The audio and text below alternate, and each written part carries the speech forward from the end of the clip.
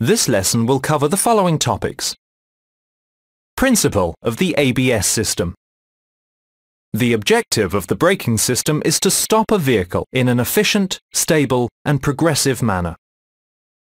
The following factors influence braking efficiency: the driver, the road surface grip conditions, the tyre wear condition, and the active forces, which are the surface contact force, the longitudinal force,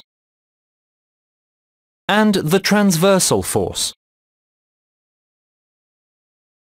Grip allows the transmission of the forces between the tyre and the road surface. Slip, in contrast to grip, does not allow the transmission of the forces. An increase in the amount of slip leads to a reduction in grip. Slip and grip are totally linked. Now let's take a look at the different conditions of grip. On dry concrete, the grip coefficient is at its maximum and the slip is almost zero. On a wet road surface there is less grip and the slip value increases. On fresh snow, the grip coefficient drops and the slip value is very high. On ice, the grip coefficient is almost zero and the slip value is at its maximum level. During emergency braking, high pressure is applied to the brake pedal. The wheels lock. Locking of the wheels causes a loss of vehicle stability and control. If the slip value is at 100%, the wheels lock and the vehicle loses grip. The role of the ABS system is to prevent the wheels from locking during emergency braking. A slip value not exceeding 20% enables the control of the vehicle to be retained. The ABS system comprises the following elements: wheel speed sensors, targets, and an ABS unit. This ABS unit comprises a computer, a hydraulic unit, and a motor driving a hydraulic pump.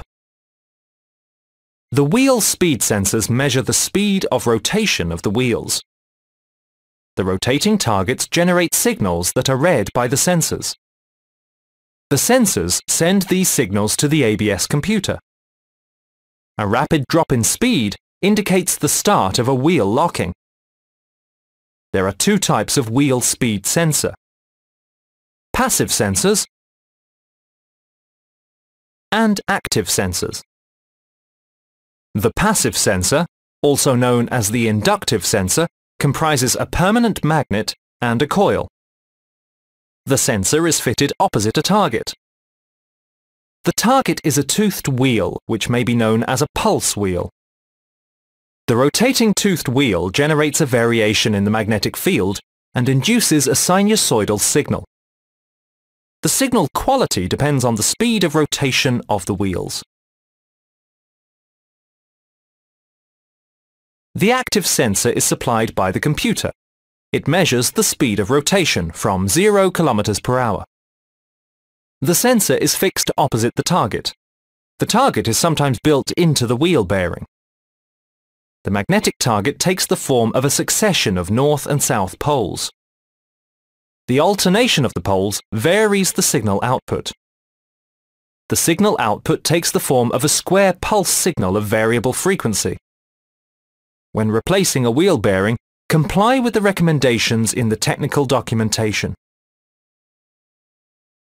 The ABS unit comprises the following elements: a computer, a hydraulic unit, and a motor driving a hydraulic pump.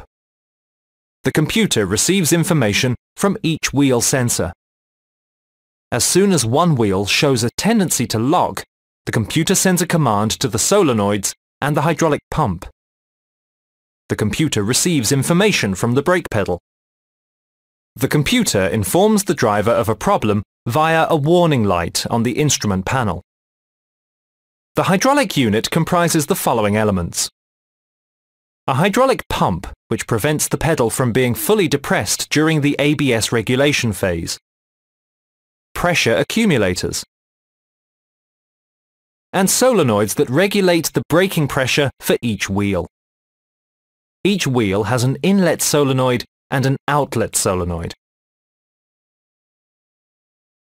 The presence of ABS regulation on the rear wheels eliminates the need for a brake compensator. The electronic brake distributor is an additional function managed by the computer. The electronic brake distributor modulates the pressure to the rear wheels. If the ABS system is no longer electrically supplied, the electronic brake distributor becomes inoperative.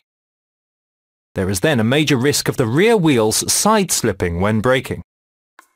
In this section, we covered the following points.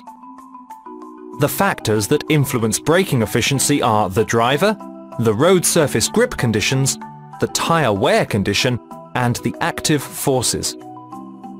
An increase in the amount of slip leads to a reduction in grip. Locking of the wheels causes a loss of vehicle stability and control. The role of the ABS system is to prevent the wheels from locking during emergency braking. The ABS system comprises wheel speed sensors, magnetic targets, and an ABS unit.